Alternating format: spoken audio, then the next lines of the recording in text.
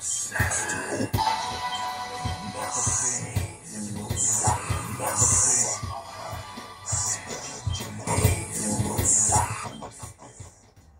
back again, channel. Motherfucker. We're back. You guys love fucking Hajime. Endspiel. Never ending. A year from now. Never ending Hajime. Be another 70 reaction to this channel. Is that Eric Clapton? You know, Ron Burgundy on the guitar.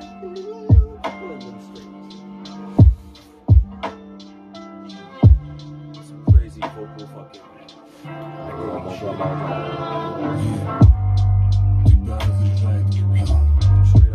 Меня разряжают горы, реки, узоры. Боже, кто мы? Это блади, кругом колючие заборы. Знаемся, хип-хоп, не лезь в сонную лощину. Не то выложат лоб в лоб. Не могу сказать, что модно, но знаю то, что вечно. Посылки улетучились, закладки разъедают вечно. Не время сходить с ума. Музыка целитель, и мы тут стремимся найти нужный смысл, вложить его в ритм, а нельзя суета. Слова мои тузы в рукавах, под капканами, под ногами. Под капканами, под ногами. Все еще живой, пули бою, так пахнет правда. Мама не зовет домой, под капканами, под ногами.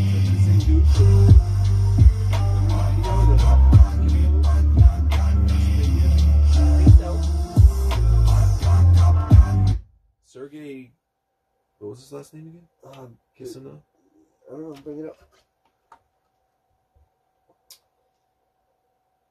Kurzanov, yeah. He's the same dude, maybe. Is that the guy from... or he was like at least playing with Kipalov in that video. Maybe he does that. He goes around. He's like, right? Or Arya? Wasn't he? Might have. I think so. Probably. So he's doing the crazy over the hand. Yeah. Playing shit. He might be one of those dudes that was like well known in their country for studio.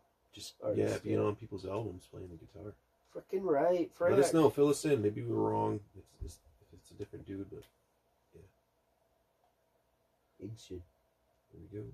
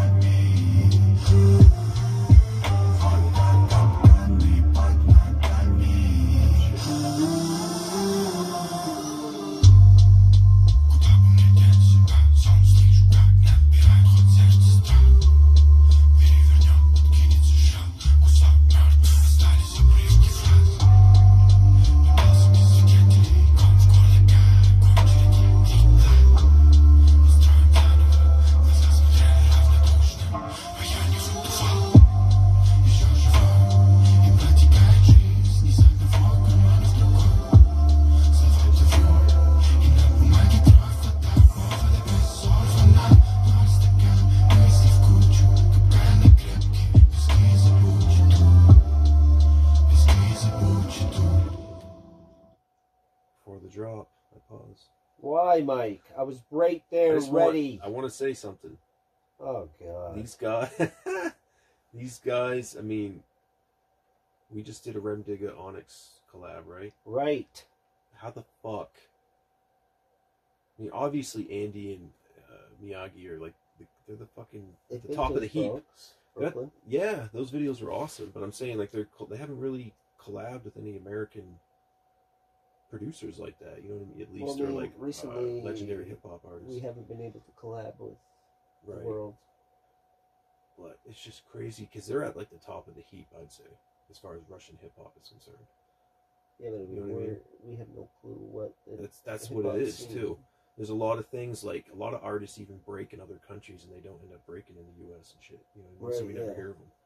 Or so, I mean, it's just we really like their style, but they're not even famous in Russia. Right. They're like known up to like a cult following. Yeah, like a cult following, maybe. Maybe they're still underground. A couple thousand people or whatnot, even There's a lot of great music like that. Hopefully they have a very close following. Like is Hajime like a high-standing? That's what it always comes off to, because they have such a catalog. Like, does everybody in Russia know who Hajime? You know, these dudes are younger too. You know, like Endspiel&HLOY. I mean, I say younger, but you know, I think Miyagi and Andy are born in the early mid-90s type. You know, like, yeah. But still, let us know, like, because that's what always comes off, because their catalog is so vast. They have so many people on their label, but in such a high production too. Always, I was about to say that too. Like, right. And they always have their sound, especially if Andy or Miyagi's on the track, and they have a feature artist like Hloy on this one. Yeah. It's always those fucking sonics. Like, I've never really listened to a Hajime song where I'm like, their bottom ends. When does this end? Yeah, even the way their kick hits hard and it's clean, trademark. Like that's their sound, because there's a lot of that in hip hop, but it just like you said, clean. Like there's nothing oversaturated. Let's hear this drop now.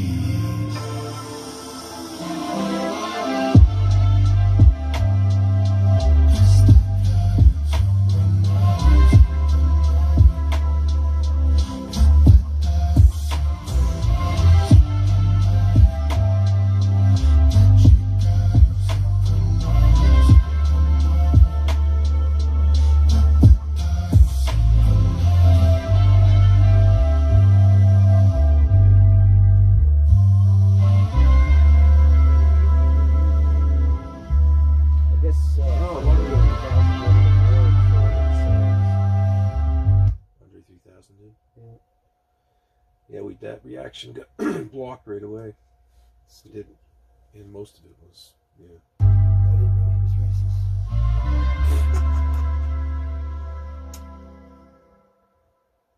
That song, a lot of their songs are about like inner kind of self-reflection, huh?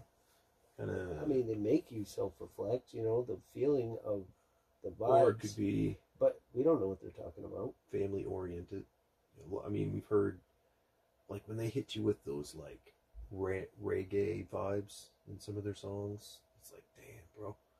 Because aren't they, like, Miyagi and Andy, didn't we talk about that? They have Rasta lineage, you know, like, so it's, fill us in. You guys always do.